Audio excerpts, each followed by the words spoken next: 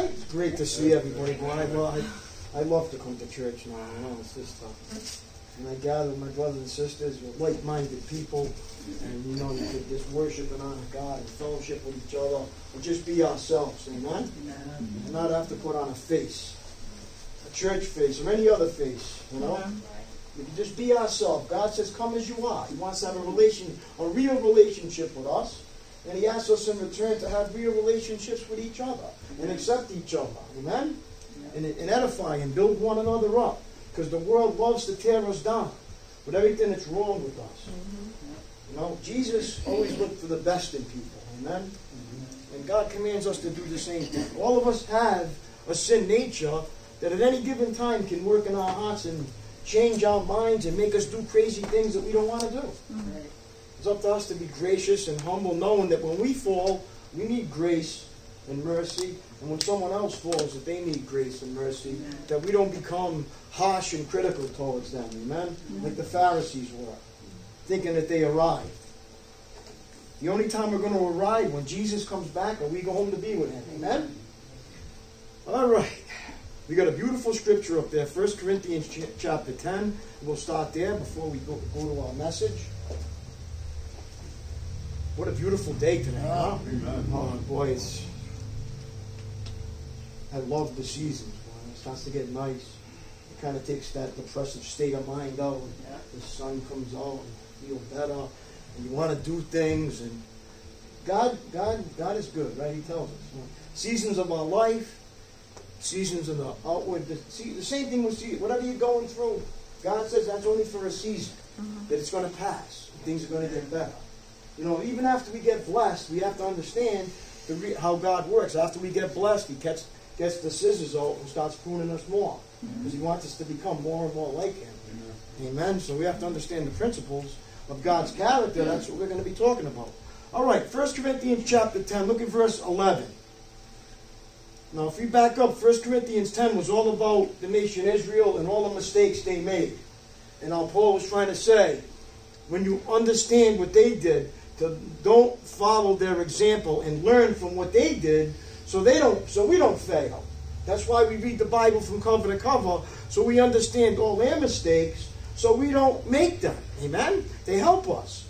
It says in verse 11, these things happened to them as examples for us. So that's why it's very relevant to read the Bible from cover to cover to see all the examples that God made and how He handled all the situations and how His character actually works. Can I get an amen? Amen? And that's important that you understand the whole counsel of God. They were written down to warn us who live at the end of the age. Look at verse 12. If you think you're standing strong, be careful not to fall. So the Bible's telling us pride can kick in at any given time in a believer's life, thinking that they have something to do with their success. But all of our success as a Christian is through Christ, not through the flesh. Okay? We have to understand that. There's nothing good in us in our flesh. Pride is a big deterrent from spiritual growth. Thinking that you're smarter than someone else, or that you're smarter than God, or can figure God out. Now it says, be careful not to fall. Look at verse 13. The temptations in your life, so we all have temptations, are no different from what others experience. And God is faithful. We have a faithful God. He says He will not allow the temptation to be more than you can stand. Now you know it as well as I do. When we get tempted to do something, how strong it is to fulfill it. We get tempted to do something lustful, or we get tempted to lash back out at someone, how we feel that it's never going to go away unless we do it. But God says right here, God is faithful. He will not allow the temptation to be more than you can stand. When you are tempted, He will show you a way out so that you can endure. So that's why we have to learn how God works. So when you get tempted, not if, that I have the power within me now to say no to the temptation. Again, amen. Not just fall into it. It will pass. And God will give us a way out. And what's the way out? Learning His character and His ways and focusing on Him instead of the temptation. Amen? That's how we get it. That was a great scripture, by the way. I can go on and on with that and stay in that chapter all night. But I can't because we got other things to conquer tonight. Amen. Well, thank you for sharing that, writing that up there. That was a great, great scripture. So we have to understand, who doesn't get tempted in here to do something that's against God? When that comes, we have the power to say no to it and not to fulfill it. Even though it seems like it's not going to go away until we do. We have to say no. In the power of who? Jesus, not the flesh. In the flesh, we're going to fail. We're going to do it. The flesh is very selfish and it wants to fulfill all the desires of it. But the spirit is very selfless, saying, you know what? I'm not going to do that. I'm going to not do that because of what God did for me and what Jesus did for me. I'm not going to do that for my brothers and sisters in the church so it can grow and get stronger. You see, when you take it outside of you, now you have the power to overcome it. Amen? Knowing that it's going to affect someone else.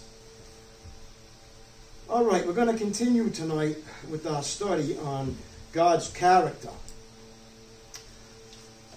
We all know that believing in Jesus, we have God, but we have to get to know His character, because why is it so important we get to know how He works? Well, you're not going to trust somebody you don't know with the circumstances in your life. So if you don't know how He works, when the situations come up, you're not going to trust Him, and you're going to handle things your way. But you have to learn how He works and how His character works. And we talked about the attributes of God, and we're going to get into them tonight, but we're going to also get into what happens after you know Him and understand the attributes. You have to what? After that, there's another thing that happens. You have to believe it and then trust it. What He's saying and His character. Can I get an amen? Amen. We're going to be talking about that tonight. But we're going to be talking about a few of His attributes first, okay? Okay. Is everybody with me so far? Okay. When we speak of God's attributes, okay, we are talking about those characteristics that help us to understand who He truly is, okay? That which follows what we're going to be talking about, yet incomplete is an incomplete list, yet it's a summary about some of His attributes, okay? Before we get into some of them, we're going to talk, I'm going to just go through a couple of them, okay? Then I got something else to talk about. It's very, very important. Okay.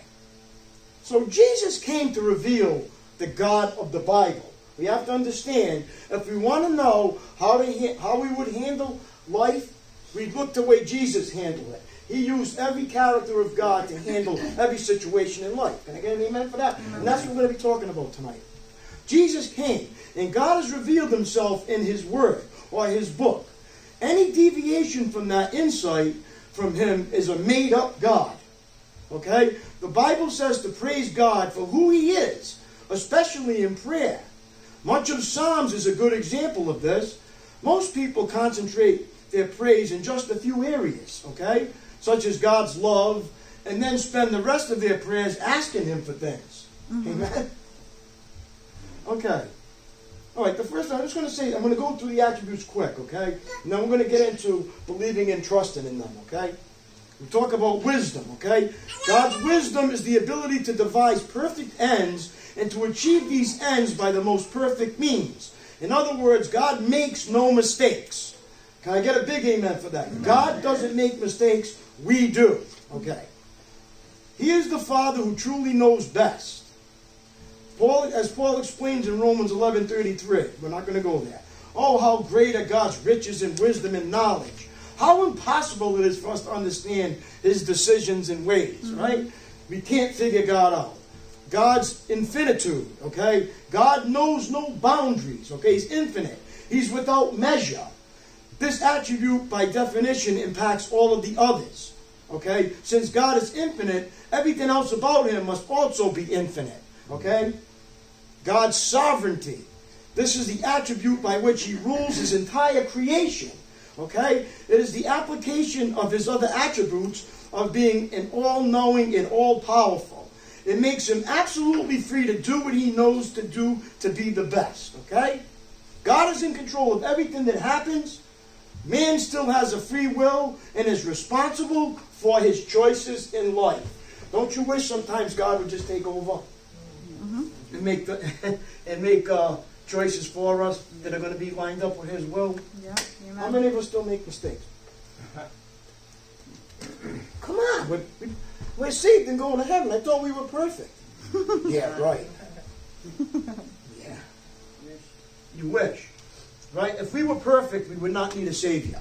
So we have to understand He's perfecting us. Perfection is maturity. So if we became perfect, then we wouldn't need Him anymore. So it's a daily dependence on Him that helps us grow and become perfected. Can I get an amen for that? Amen.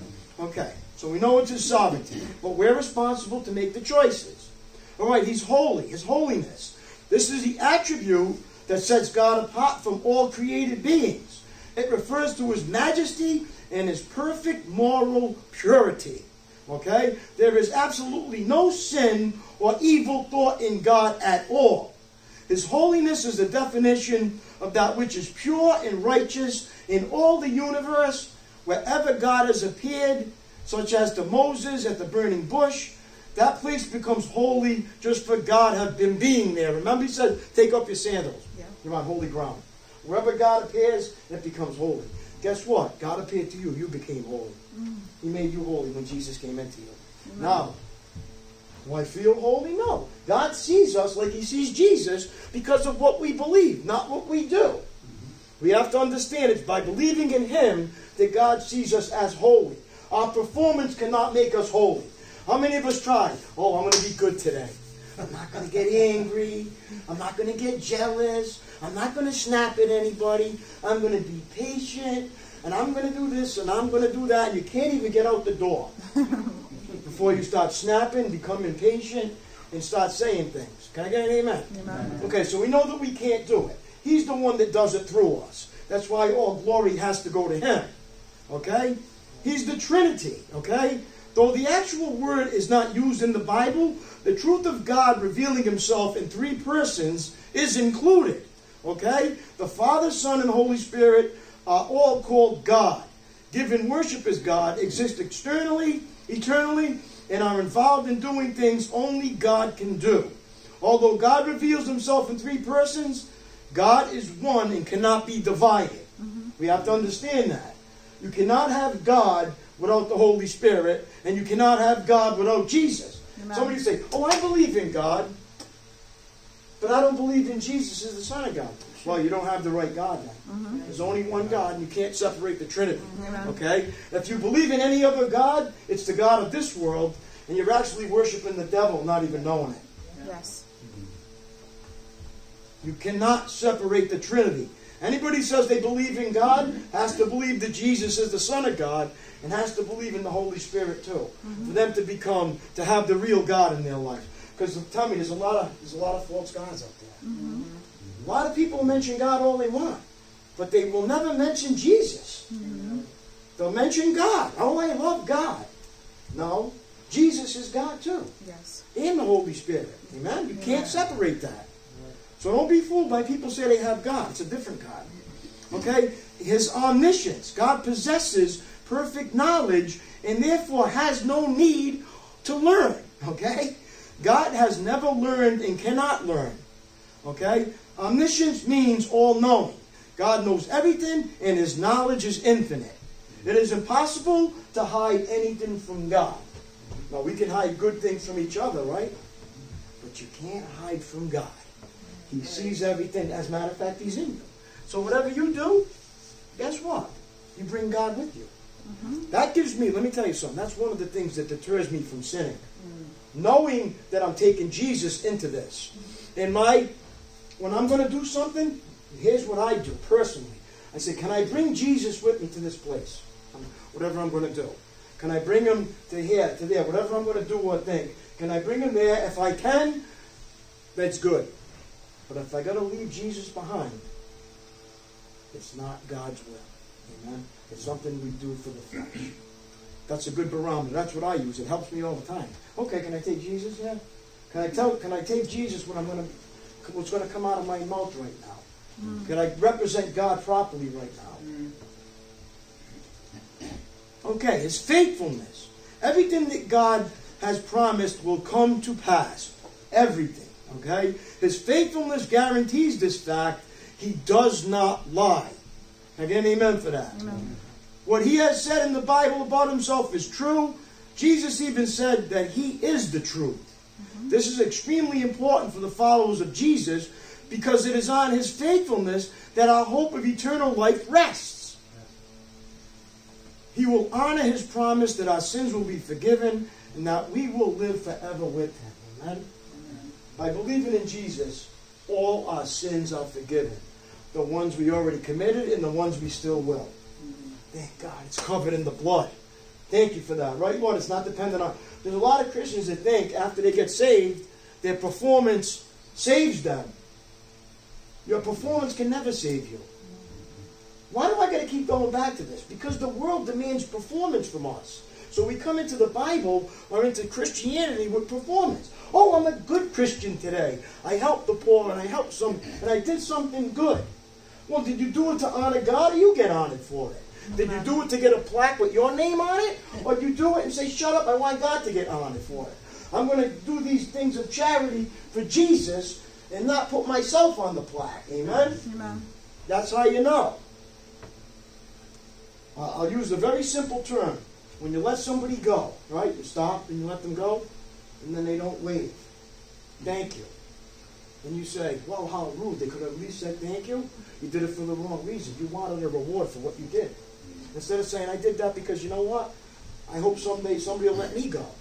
And I'm going to do it to glorify God and keep my mouth shut. I'm not looking for a handshake or a wave.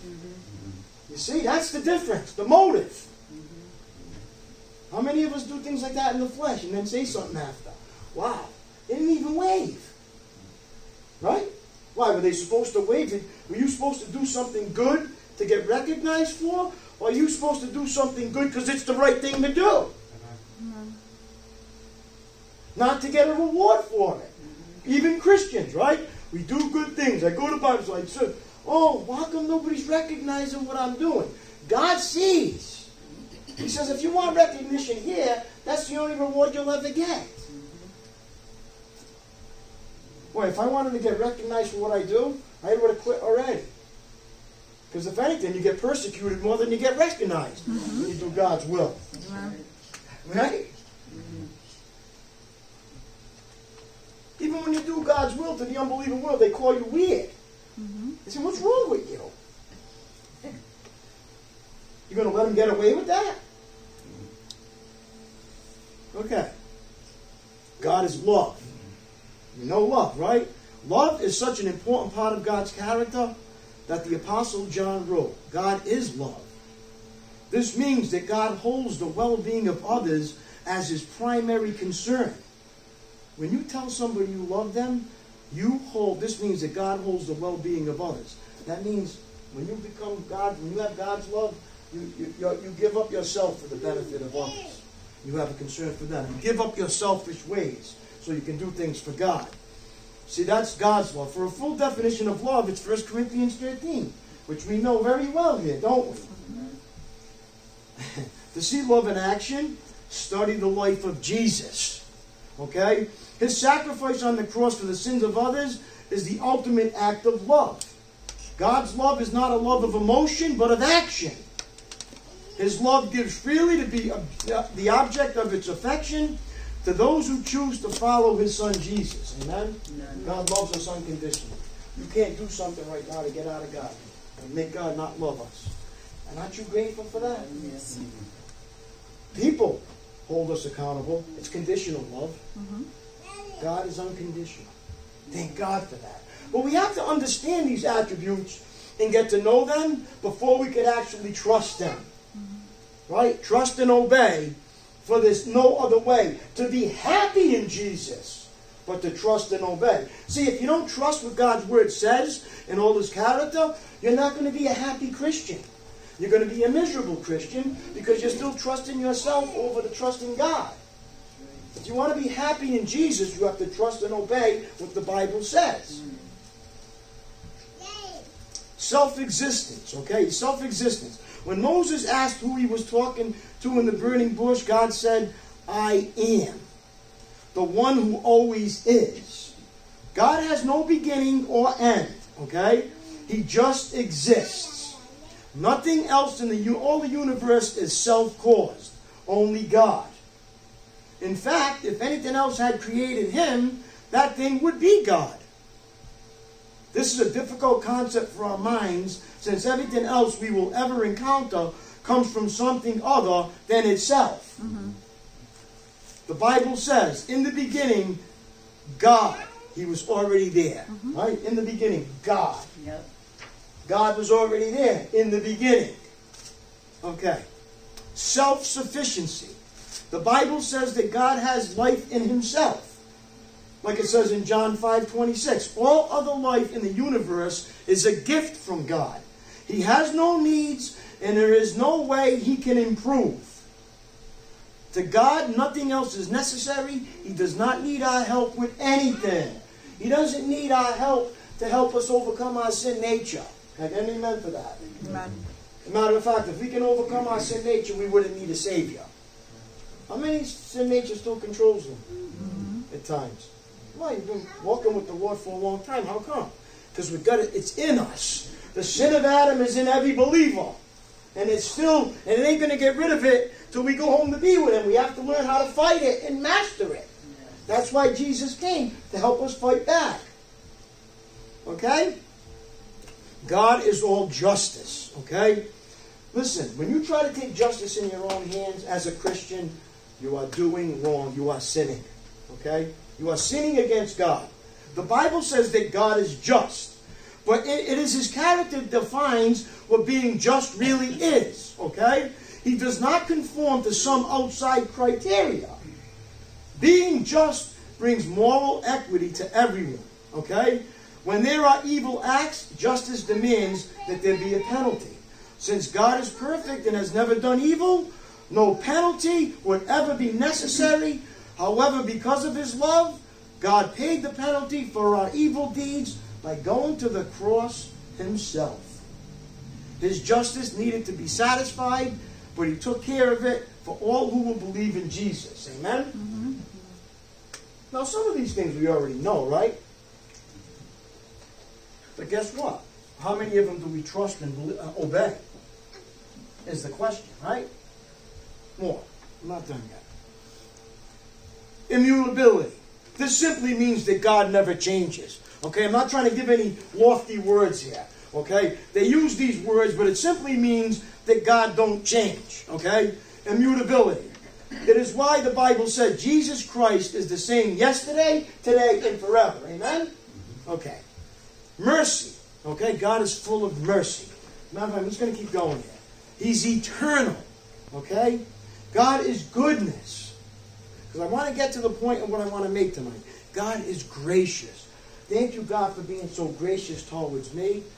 Thank you for all the attributes that you have implanted in me, so I can be that way to others, in myself. First, you have to be like that to yourself. Because you cannot offer something you don't possess. All of God's character is given to each and every believer. We have the character of God. Amen? What stops it? Our character. Yeah. Our character is defective. Right? We have a very defective character that is self-serving and selfish. God's character is selfless and looking for the benefit of others. Amen? So we're very selfish at our core. Mm-hmm. When we want something or have to do something, God takes second place. Okay? God's omnipresent. Okay? Omnipresence. Now, I'm not trying to make this a high and lofty word. This theological term means he's always around. He's always present. Okay? That's all it means. God is everywhere and he's always with us. He's never going to leave us. Do we always feel like God's with us? No. It's a fact. All these things I'm talking about are facts, not emotions. Okay? This is the description of the God of the Bible. All other ideas about God are, according to the Bible, false gods. Okay? They are from the imagination of mankind. Mm-hmm. By learning the attributes of God, you may praise God for who he really is, and now for how and for how each of his attributes impacts your life in a positive way. Amen? That's why we worship God. All right, now we're going to get into what I really want to talk about. Believing and trusting in all the stuff we just talked about. Okay? Believing and trusting in God's character. Okay? You ready for this now? I'm just getting warmed up. There's a lot of good here, especially in the times we're in right now. This is going to help a lot of us if we stay focused, okay? So try not to lose you, okay? This is where, by believing and trusting in God's character, this is where we can find strength and hope in the midst of overwhelming trials, okay? There's no doubt about it. We are living in unprecedented times. It almost seems like the world is out of control. Okay? There is so much fear, grief, anger, and trouble going on right now that it's hard not to lose hope. Even Christians. Can I get an amen for that? And Christians who are not rooted and grounded in God's Word and do not know His character, lose hope. Okay? From the pandemic, okay, to economic hardships, to racial tensions, to violence in the streets, okay, there is much to disturb our hearts and minds. We are experiencing isolation and loneliness because of social distancing and very limited physical contact. So little of life feels normal these days. Yeah. You don't even, oh, I can't wait till things get back to normal. It's like, this has been going on for what? Over a year now. Yeah. You can't do it. It's almost like everything changed. Right? These problems have led us to question a lot of our long-held beliefs.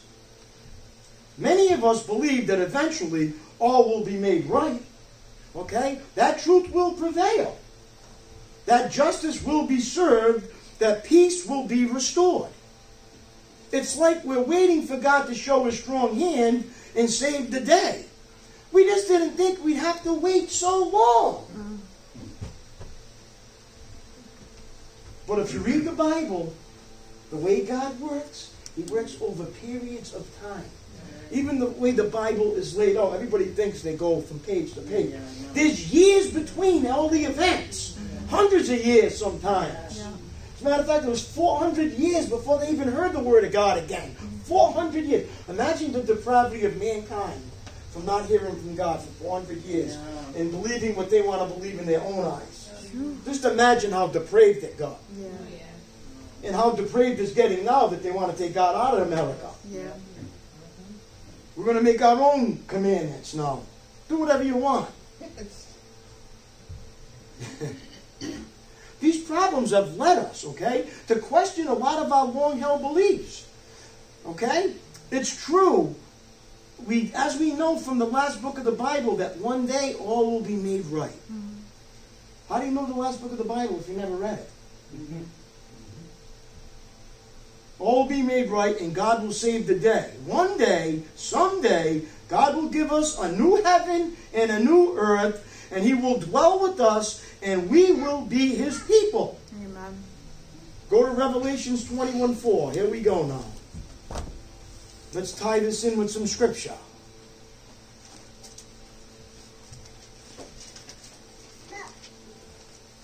You see, when you understand God's character and His ways, there's going to be hope for you. Because what He says here. Now, this is where the belief and trusting in what He says. Because if we go by our feelings, we're going to say, no way. But if we go by what the Bible says by faith, we're going to know. Look what it says in verse 4 of Revelation 21. I love this. This is a very comforting verse for me. Give everybody a chance to get there. How important this is.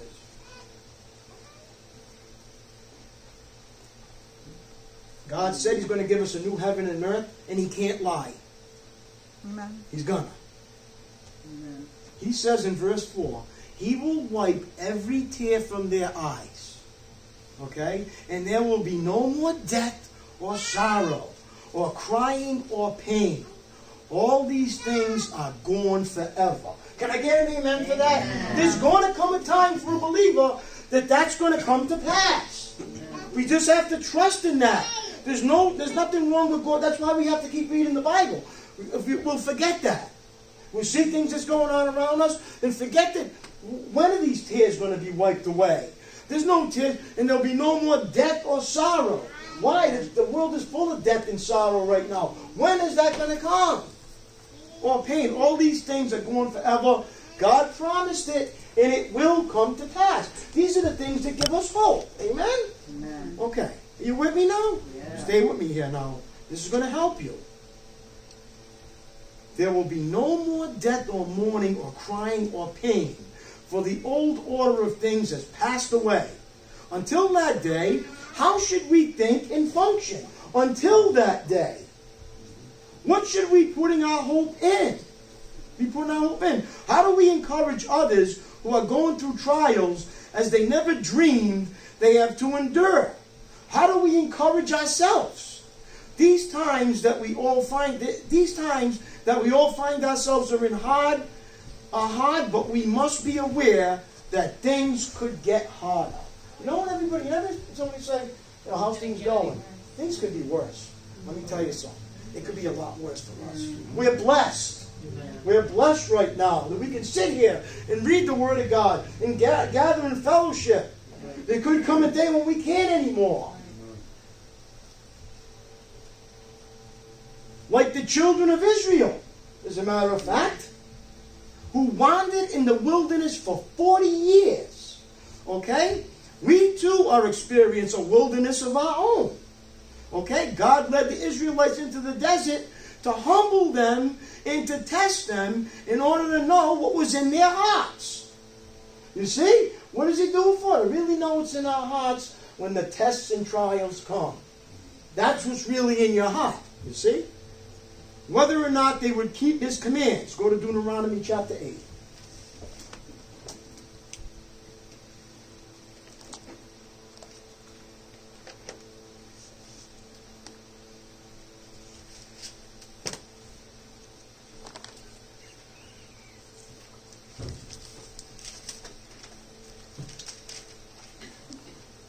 See, if you don't know the Word of God, you don't read the Word of God, you're not going to know. It's going to make us get what? Full of anxiety and depression, what we see around us, and it seems like there's no hope.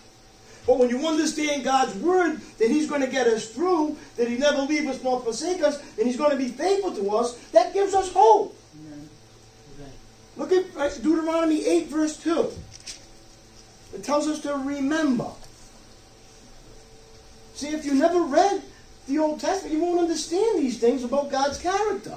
It says in verse 2, remember how the Lord your God led you through the wilderness for these 40 years. Why did He do it? Humbling you and testing you. So, to prove your character and to find out whether or not you would obey His commands. Can I get an amen for that? Amen. That's why He did it. We may be surprised by what our current circumstances have revealed about our hearts. As a matter of fact, God orchestrates, our circumstances to reveal our character.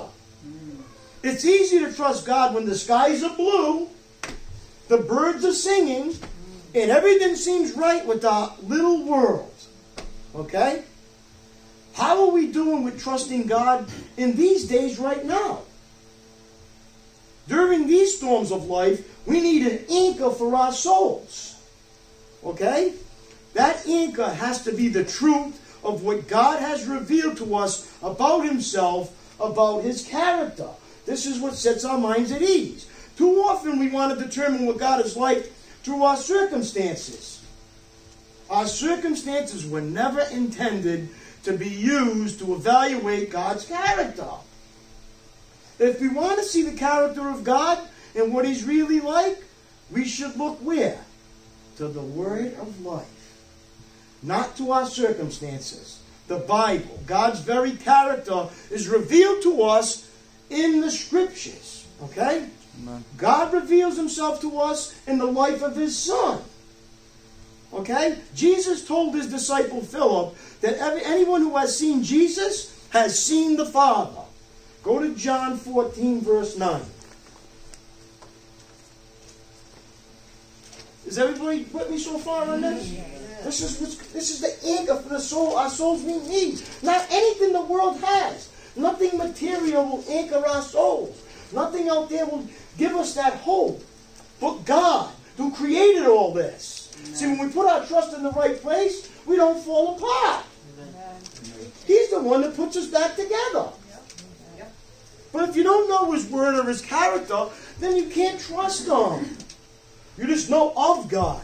You don't know God personally. Where you actually apply these things to your life and say, no, I'm not listening to what the devil says. I'm not listening to what the world says about it. I'm listening to what the Bible says about it. Then it's going to happen, and God's got our back. Amen. Jesus has us. Amen. There's no need to go to anything else but to Him. Amen. No matter how you feel, He's the anchor for our souls. Look at John 14:9. Jesus replied, I have been with you all this time, Philip, and yet you still don't know who I am. That's what God says. You could become a believer.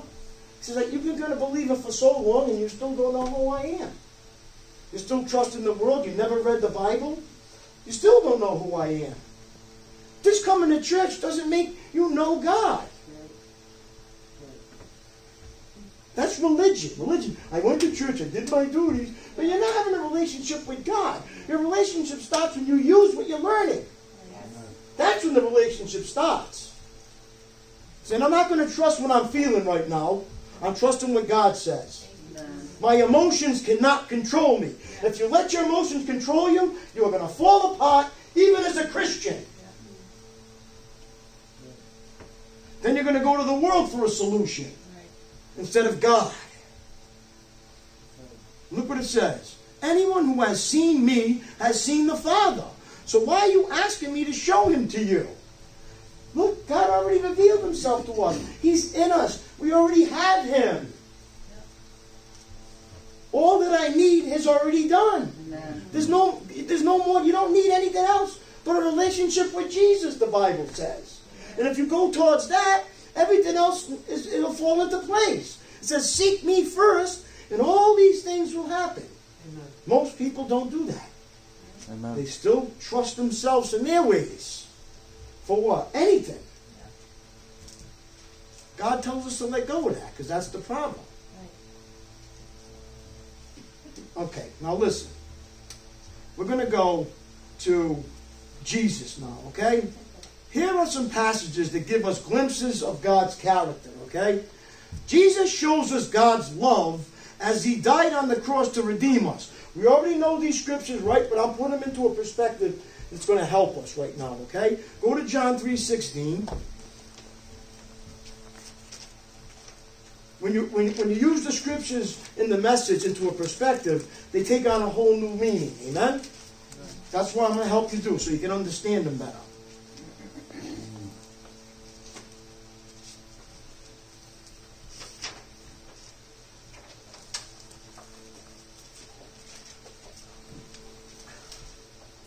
So it tells us in John 3:16 how much God loves the world, not just believers. See, you have to understand, God doesn't just love believers. God loves everybody. He loves the world. Look what it says. For this is how God loved the world. He gave His one and only Son so that everyone who believes in Him will not perish but have eternal life. That's how God loves us. He loves the world. Listen, as a Christian, we get hard-hearted towards unbelievers because they don't know what we know. God sends rain on the just and the unjust. He gives them the ability to make money and survive. Have you not noticed that people that are not going to church or believe in God are still existing and still getting by? And still, who do you think's controlling all that? Even though they don't know it, God is. God's the one sustaining them. Can I get an amen for that? Amen. We're Christians. We should be helping out. Look, all right. Go to Romans 5:8 now. Go to Romans 5:8. This one really shows us how much God loves us. Romans chapter 5, verse 8. These are scriptures we all know pretty good, but look how good they will fall into place right now. Verse 8. But God showed His great love for us. He showed it. How did He show His great love for us? All right, let you get there. People flipping through pages. Get to the word. It's important. But God, verse 8, but God showed his great love for us. How did he do that? By sending Christ to die for us while we were still his enemy, or still sinners. He sent him to die and take the hit for us while we were still his enemy. Imagine if that didn't happen, we could never come to God ever. While we were still his enemy, while we were still sinners, Christ came. That's how much God's love is for his creation. God loves all of mankind, not just the church. People have to understand, God calls us to this, to go out there and get people into here, into the kingdom. Not to shun them, but to love them. The kind of love that only God can give. Amen? Through us. Okay. Jesus shows us God's compassion. Okay? The second principle. As he healed the sick, fed the hungry, and allowed sinners to get close to him. Matthew chapter 8. Go there.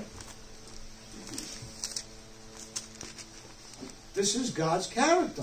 Through Jesus. This is Jesus living out God's character. This is how God lived, that Jesus would live in the world, and this is what we should model.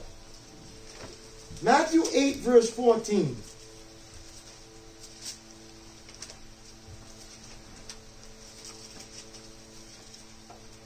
This is beautiful. The heart of God. See, religion shows us a God of justice and anger and fury. God's looking at you. You're not going to church. You're not doing the right thing. Right? That's what religion teaches you. No, that's not God's character. God loves his creation. And the only reason why he does things is to draw us closer to him and teach us to do the right thing. Amen. Look at verse 14. Matthew chapter 8, verse 14. When Jesus arrived at Peter's house, Peter's mother-in-law was sick in bed with a high fever. Okay? But when Jesus touched her hand, the fever left her. Then she got up and prepared a meal for him. Wow, imagine that. Wow. Sick. Jesus healed her. She got up and made dinner for him. That's beautiful. That evening, many demon-possessed people were brought to Jesus. Demon-possessed people. Think about what goes on inside your own heart. We think, no, we're possessed too. Demons possess us. The demon of lust. The demon of anger. The demon of fear. Right? Those demons go into beliefs. Everybody thinks these demons are some horn and pitchfork. No. These are enemies of the gospel. These are enemies that enter our minds. That lustful demon and the demon that makes us doubt and question God. Amen? Those are demons. People were brought to Jesus. He cast out the evil spirits with a simple command. And he healed all the sick. This fulfilled the word of the Lord through the prophet Isaiah, who said, he took our sicknesses and removed our diseases. Amen? That's what he does. What's the disease? Sin. Sin is the disease. Sin is the cause for all our ailments. Okay? Sin is the cause.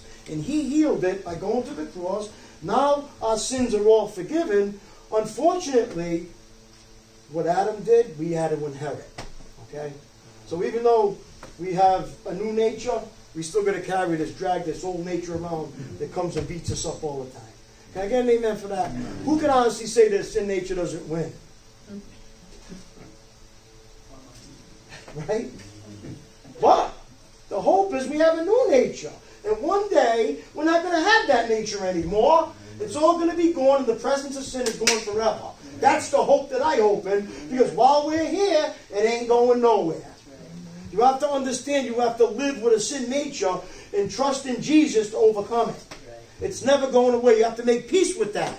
There's nothing out there that's going to take that away of you. Okay? Nothing. It's in our DNA.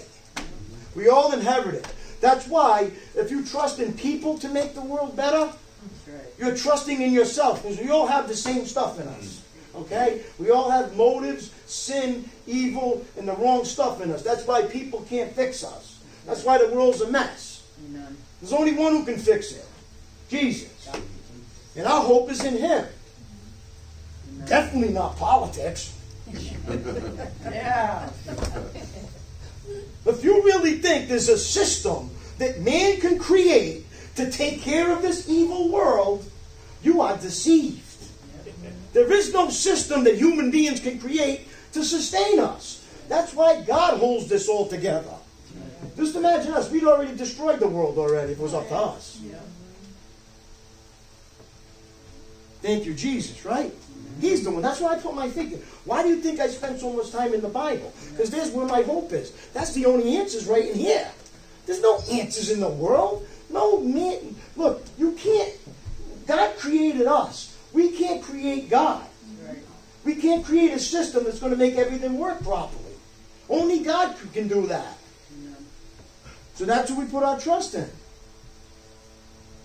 Thank you. Can I get an amen for that? Amen. God is the one. Okay? Okay, third one. Jesus shows us God's grace as he forgave those who denied and deserted him. Go to John 21. I'm already out of time. This will be the last one. So we'll get back into this. I got more. I don't want anybody to fall out the window or anything. Give them small doses. We can get enough of this so we can actually have something to keep. Okay? We're going to lose you. John 21 verse 15. This will be the closing scripture. This is beautiful. John 21:15. Everybody there?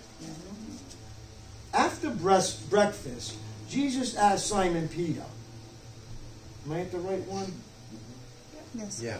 Yeah, okay. I want to make sure. Simon, son of John, do you love me more than these? Yes, Lord, Peter replied. You know I love you. Then feed my lambs, Jesus told him. Jesus repeated the question. Simon, son of John, do you love me? Yes, Lord, Peter said. You know I love you. Then take care of my sheep, Jesus said. A third time he asked him, Simon, son of John, do you love me? Peter was hurt that Jesus asked the question a third time. He said, Lord, you know everything. You know that I love you. Jesus said, then feed my sheep. So, do you love God? It says, then feed his sheep. Stop feeding yourself. That's what he said. That's what he said to me, John. Stop feed my sheep. That's why I do this. My plans were different than this one. God's plan was different. He said, John, you're going to make a choice. Either serve me or yourself. He says, if you love me, you'll serve me. That's how you know that you love God. You'll stop serving yourself and you'll start to serve him. And that takes time, and God has a plan for each and every one of us. Amen? All right, we're going to have to stop there. Hold that thought. If you love God, that's what he told Peter, then feed my sheep. Not go to church, worship. He said, feed my sheep. All right, we're going to close there. Thank you for letting me share that with you. I hope it's good something for you to think about. Brittany's going to come up and sing, and we're going to close.